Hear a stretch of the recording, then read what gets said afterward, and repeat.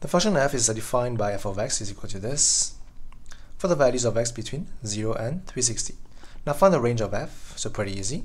So 3 is a constant, 2 is a constant, so only this changes. So now we know sin x is only between the values of -1 and 1. So let's take the minimum value. So 3 minus 1, that should be. So when sin x is equal to -1, we have f of x will be 3 minus 2 minus 1. That should be 3 plus 2, and that will be 5. And then what if sin of x is equal to 1 for this value? That will be f of x will be 3 minus 2 times 1, 3 minus 2, that should be 1. So the range is between those two values, so we can write the range of f, we can write f or y is between the value of 1 and 5 for part 1. Now for part 2, we have to sketch the graph of this. Now we understand y is equal to 3 sine 2, so 3 minus 2 sine x. Now again, this is the graph for the trigonometry function. So we have the x values and the y values. So again, the advice is the same as always. Whenever you have to draw a trigonometric graph, we have to use a table of values. So we begin with 0. Now the interval will be what? The interval will be, because the coefficient here is 1, we'll take 90, divide by the coefficient, that will be 90. Now the reason why I choose this is because I want to work with exact values, right? So move on, that will be 90, that will be plus 90, that will be 180, that will be 270, and finally 360. Let's find the corresponding values of y. So first one, 3 minus 2 sine 0, that will be 3. Then we have 3 minus 2 sine of 90, that should be 1. Then 3 minus 2 sine of 180, that should be 3. 3 minus 2 sine of 270, that should be 5. And finally 360, 3 minus 2 sine of 360, that should be 3. Okay, so here we can sketch the graph. Again, it is best to use a ruler to kind of draw your axis, right? And that will be my y-axis.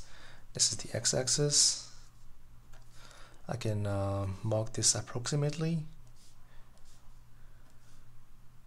Okay, that will be 0, 90, 180, 270, and 360. Now the value of, let's say 1 is here, let's say 3 is here, and 5 is here. So 1, 3, 5. That will be y, and that will be x. So first one, 0, 3 will be right here. 91 will be somewhere over here. 183 somewhere over here. Then we have 270 will be 5. That will be somewhere over here. And then we have this, that should be 3 somewhere over here. Let's try our best to join them by a smooth curve. That should be something like this, right? Again, it is only a sketch, it doesn't need to be exact, but finally you have to label your graph as y equal to 3 minus 2 sine x. That will be part 2 of the question. Now for part 3, we have what? We have another function now. Function g is defined by this. Same thing again, where it is between 0 and a, or a is the constant to be found. Great. Now, state the largest value of a for which g has an inverse. So we have to understand, for g to have an inverse, it has to be a one-to-one function. So for example here, now again, you don't have to draw this. So for it to be a one-to-one function, if we draw a line, for example, we must have only one solution. Here we have 2 points of intersection.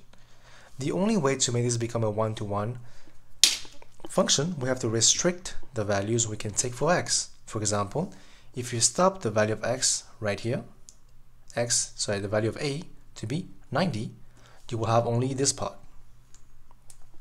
Now when you have this part, when you draw your line, we have only 1 point and 1 point. This is how we can make this become a one-to-one function.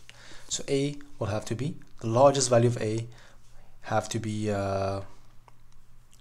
90 degrees. That's the largest value of a. Now, for which has an inverse, obviously we know that only a one-to-one function can have an inverse. That's why we have to show this.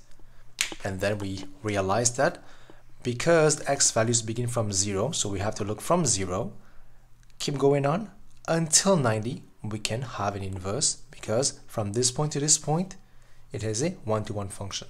That will be your question for part 3. Now for part 4, when a has this value, which is 90, obtain an expression for inverse. So let's find out. So we know that g of x is equal to 3 minus 2 sin x. First thing first, let y equal to 3 minus 2 sin x. Now sin x will be what? Y minus 3 divided by minus 2, right? We can write 3 minus y over 2. Same thing. Now x will be sin inverse of 3 minus y over 2. Now finally, we can write that in terms of x, so g inverse of x, that will be sin inverse 3 minus x over 2. So that will be part 4 of your question, to find an inverse for g of x.